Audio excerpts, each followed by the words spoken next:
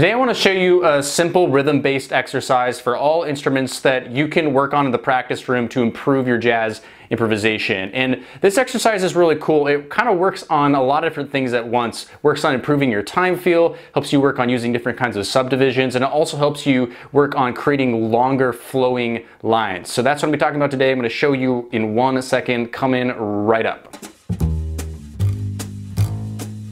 Hey, what's up? Brent here from Learn Jazz Standards, which is a blog, a podcast, and videos all geared towards helping you become a better jazz musician. If you haven't subscribed to the channel before, make sure you do that down below to get locked in to everything that we have going on here. So I believe I first came upon this exercise at a Fred Hirsch masterclass, and he was just showing this simple exercise, however challenging exercise, for utilizing different subdivisions over the form of a jazz standard. So here's how the exercise goes. You take any jazz standard that you know really well, you set up a metronome or you set up a backing track, and every 8 bars you change up the subdivision and you just play continuous notes. So you start with 8 bars of only half notes, and then the next 8 bars only quarter notes. The next 8 bars only eighth notes, and finally the next 8 bars only triplets. So that covers 32 bars of a 32 bar song form. To demonstrate this exercise, I'm going to use the jazz standard All the Things You Are to show you what I'm talking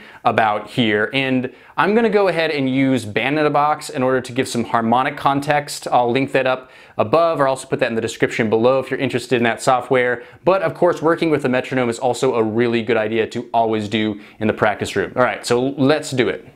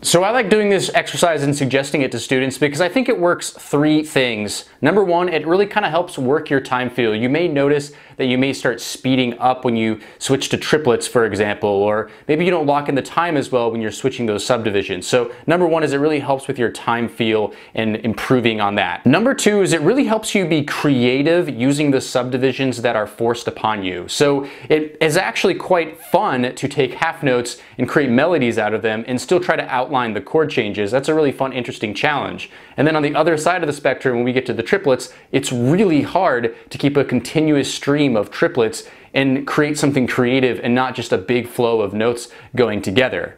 And then number 3 is that it really helps you work on creating longer flowing lines. So if you ever have the problem of just these slightly starting and stopping and broken up lines, this can really help you exercise that by exaggerating the process. These exercises are obviously not how you would want to improvise, but it's a good thing to do in the practice room to work on these concepts. So go ahead and try that out this week. I would love to hear how that goes for you. Leave in the comments below how this exercise went for you, how you thought it was helpful, and I would appreciate that. Make sure you subscribe to the channel as always, and I'll see you in the next video.